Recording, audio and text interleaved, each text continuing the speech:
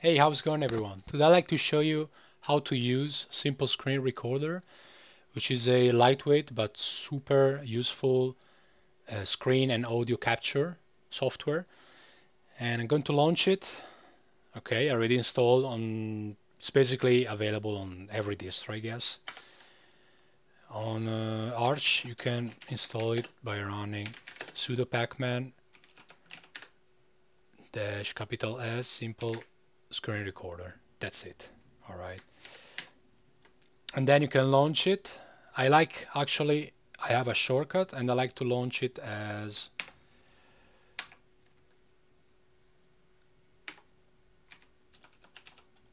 there it is, simple screen recorder with this option. So simple screen recorder, start hidden. So actually it doesn't show up the graphical interface, but as you can see, the tray icon is there. So you launch it, but it stays in the tray. Okay, minimized. All right, then you want to open it. This is the first page, an introduction page, and you want to continue. So now I'm going to explain you everything and how I use it. I don't use profiles, but you can if you want, all right? And it's not really difficult to use. You can switch between modes and frame rate and stuff just with few clicks. It's really super easy to use. So I don't use profiles. I normally record the entire screen. So in my case it's 1080p, okay, my entire monitor, especially when I'm, by the way, gaming, okay. Sometimes maybe a game, it's a little bit old and it doesn't have like a 1080p resolution and I have to run it in a window, I record like a fixed rectangle. So let me take Steam here, for example. Let's say that I want just to record this window here. I can select a rectangle. This is one option. And I can select a rectangle like that, And if you go here at the end, I'm going to return this. I'm going to return here later. But now I'm going to show you the preview, how it is.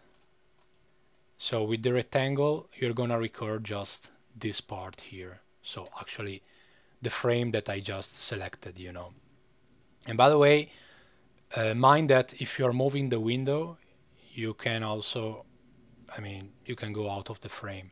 So once you set the frame, the rectangle, then just leave the window where it is. If not, it's going to go out of the frame like this. You're going to record something like this. You can do also something very cool here if you want. This is like OBS, the preview, very similar. Ooh.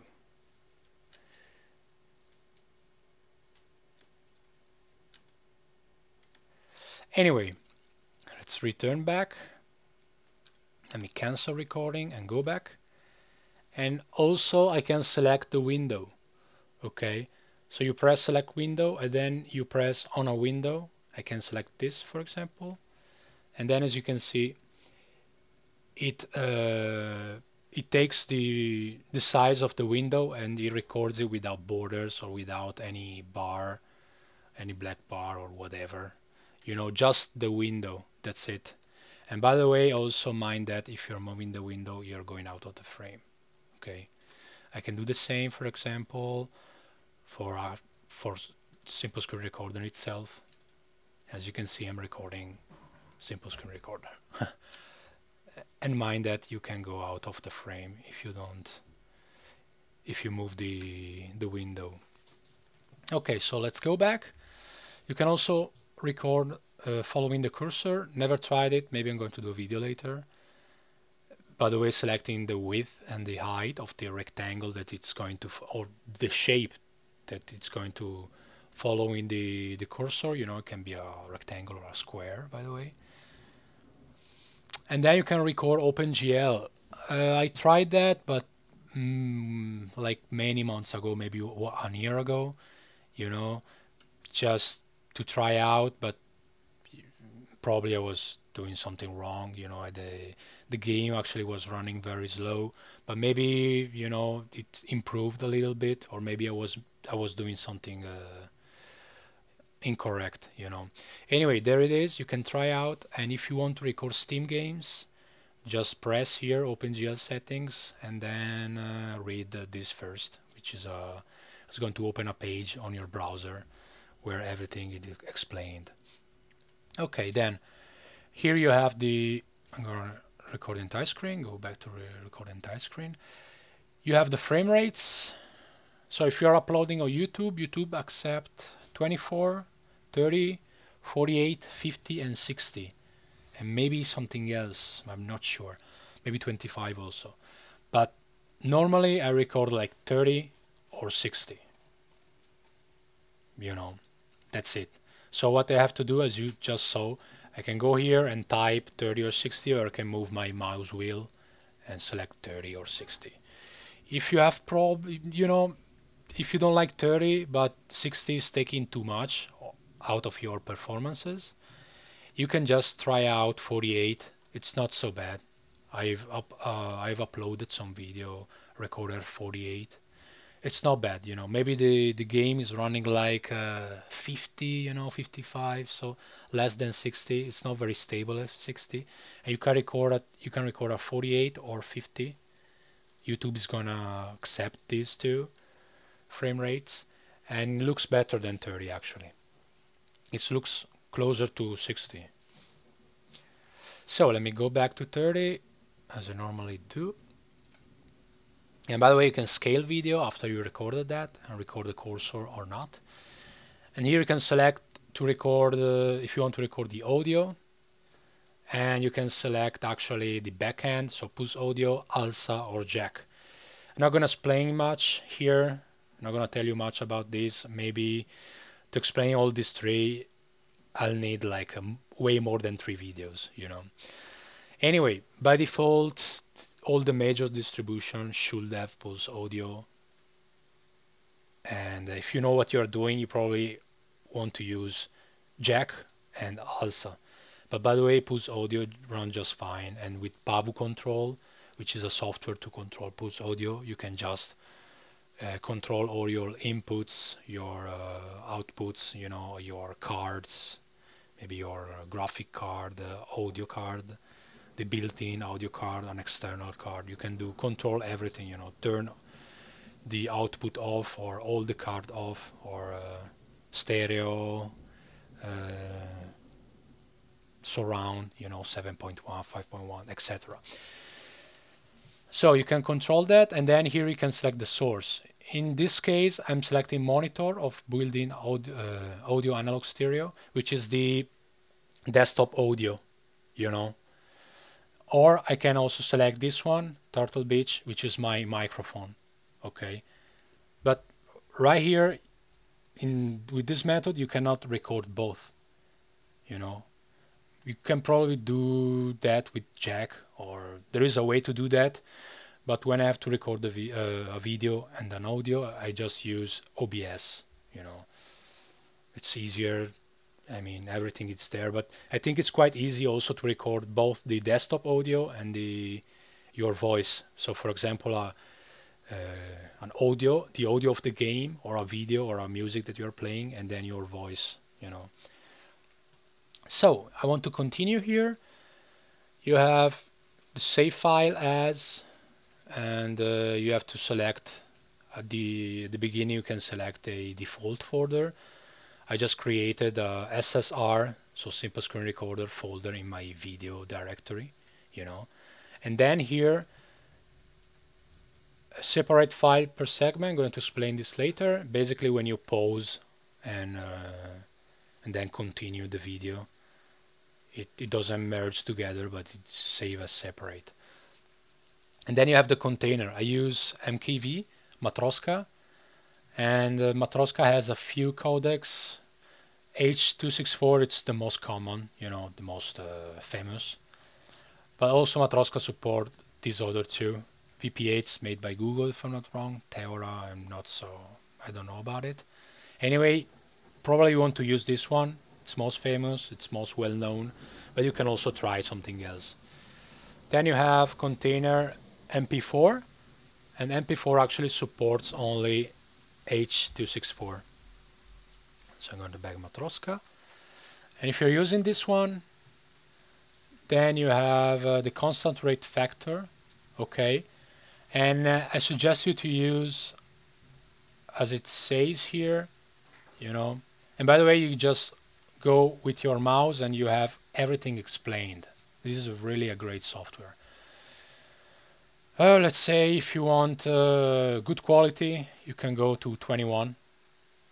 That good quality, you know. If you want very good quality, try out 18, and this is lossless, you know. If you want very, very good quality, go lower than that. Actually, mind that the lower you go, the bigger the file size. And I already have problems sometimes recording at 23. Okay, constant rate factor 23. I have problem because the file is huge. That depends also on what you are recording.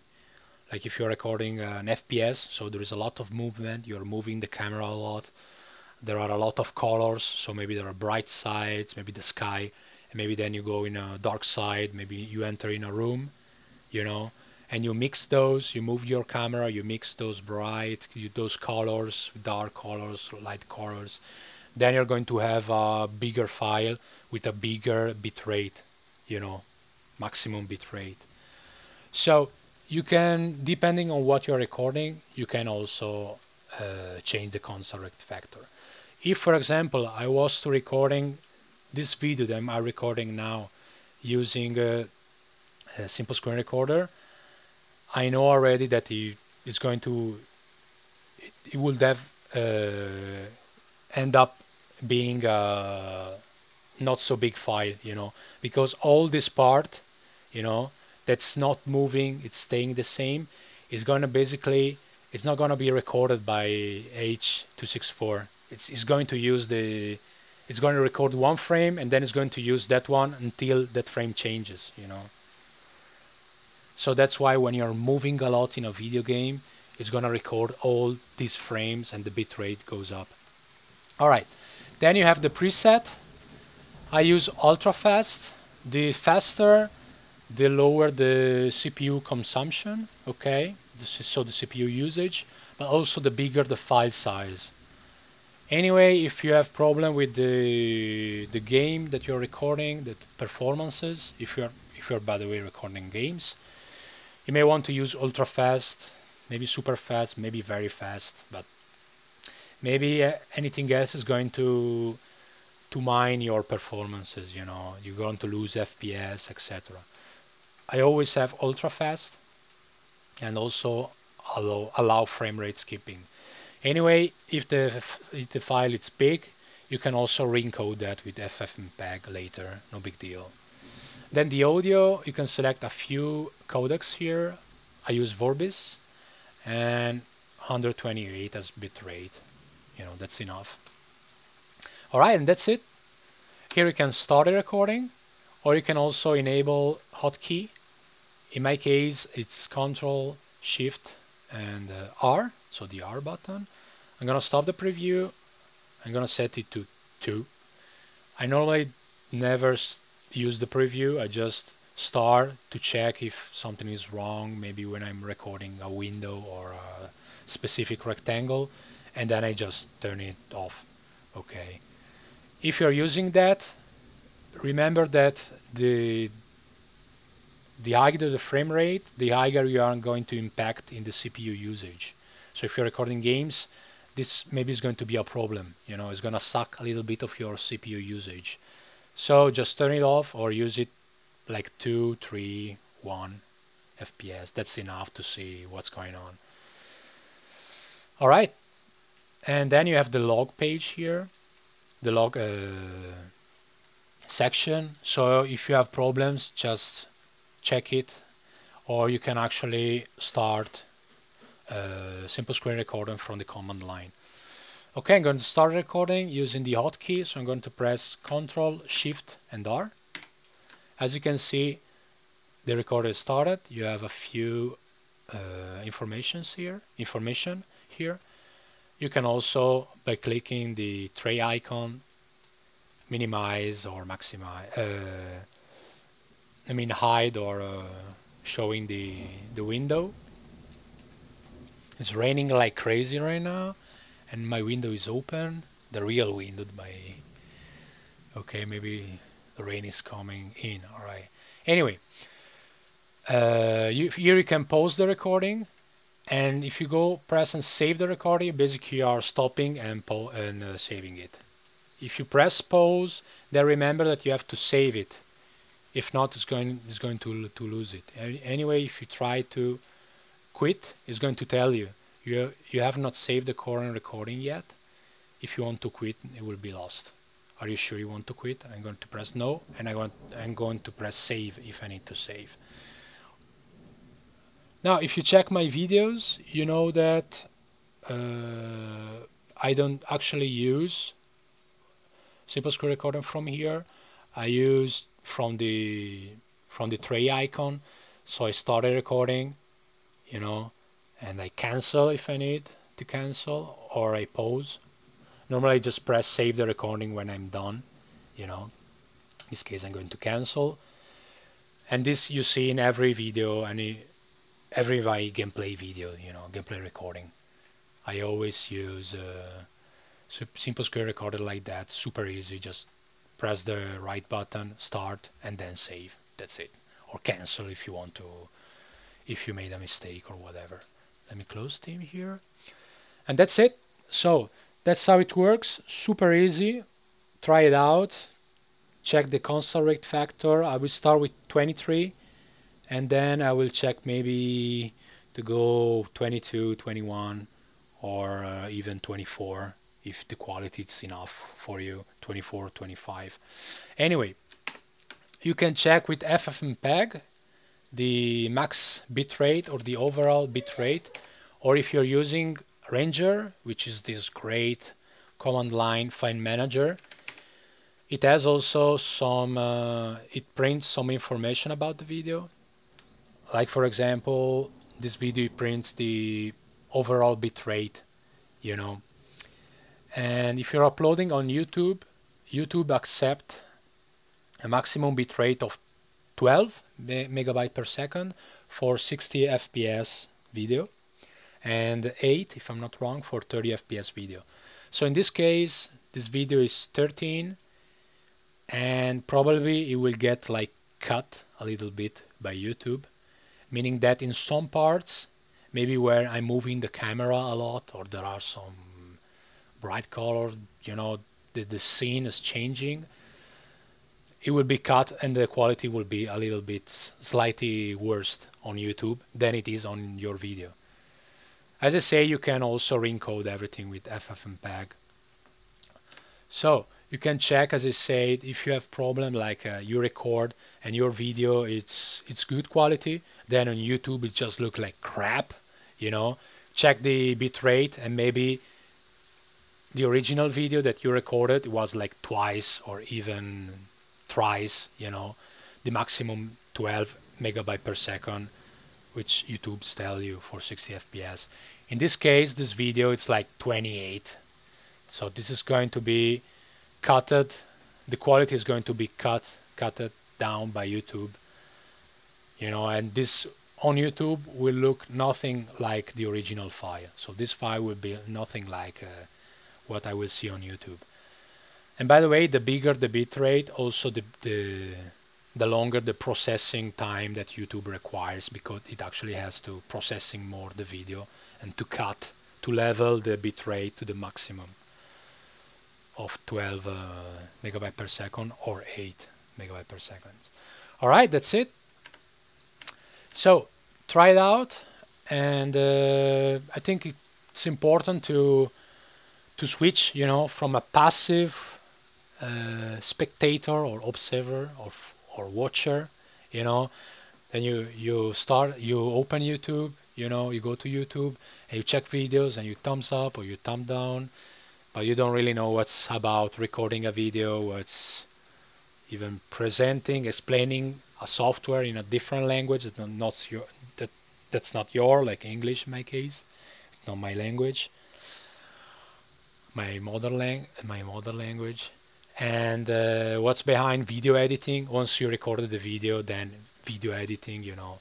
So instead of being a passive watcher, let's try out, you know, Simple Screen Recorder, start recording your videos, start uploading on YouTube, start understanding what's the problem that you have while recording, while uploading, the comments that you have, you know. And then maybe you will also understand the other channel, you know, other people that maybe they pass hours recording videos, re-recording, you know, starting from zero, a project, an idea, and then passing hours video editing, and then you will understand what's behind uploading a video, you know,